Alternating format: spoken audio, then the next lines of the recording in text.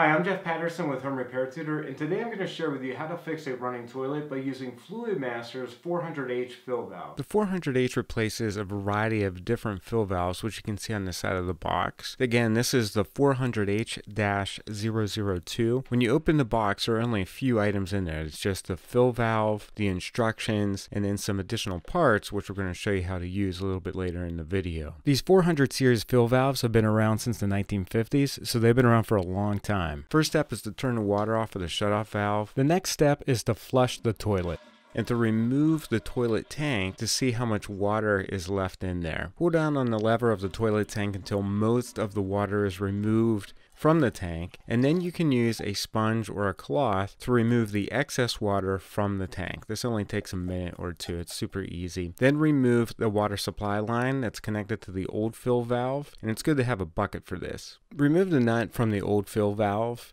and then take off the hose and remove the fill valve from the old toilet tank. Inspect the gasket on the new fill valve. It's usually in the right position, but just double check that that's the case, and then insert the 400H down into the tank and dry fit that hose. That's going to be important. We need to measure the height from the top of the flush valve to the top blue cap of the fill valve. That needs to be 3 inches, so that's going to be a really important component to this installation. The other thing is the top of the flush valve needs to be 1 inch below the tank lever location. We're going to unscrew the fill valve. We're going to make it higher so that when we go to dry fit it, we have the 3 inches between the top of the flush valve and the top of the blue cap there. Now this little clamp goes on top of the flush valve, and we're going to cut our rubber hose to the right size so that it won't be interfering with the bottom of the tank top. So again, we're just putting that hose over into the slot of that little clamp, and we're just dry fitting it. Now this nut is for the new fill valve. We're going to put that on like so. You want to make sure that this is tight because you don't need any other tools to tighten the fill valve. And then we're going to add the supply line to the bottom of the fill valve. Again, we're just going to be hand tightening all of these parts. You shouldn't need any type of tool. Then we're going to turn the water on, or we're going to let the water rise and see how high it goes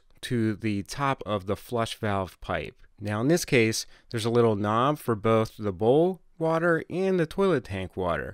We want to make sure that the water height is about 1/2 inch from the top of this pipe. So you can make a mark on that, and then you can turn the little lever to adjust the height. So in this case, if you're turning it clockwise, you're going to raise the height in the toilet tank. You just want to flush it one more time and let the water rise back up to ensure that it's about 1/2 inch below the top of that pipe. Now we're going to check the water in the bowl. Make a mark on the inside of the bowl with a pencil. Pencil mark should be just above the water line. Then pour 1 gallon of water into the toilet bowl. But be careful, don't do this too quickly or it'll flush the toilet, which isn't good. So you want to pour the 1 gallon of water in slowly until it fills the bowl. Now flush the toilet and see where it refills in the bowl. If the water line is above your pencil mark, there's too much water in the bowl. If it's below that mark, there's too little, and you can adjust the height of the water in the bowl with this blue knob that's attached to the 400H. It should only take 10 to 15 minutes to install this new 400H fill valve, and it'll make your toilet run a lot quieter and have a more powerful flush.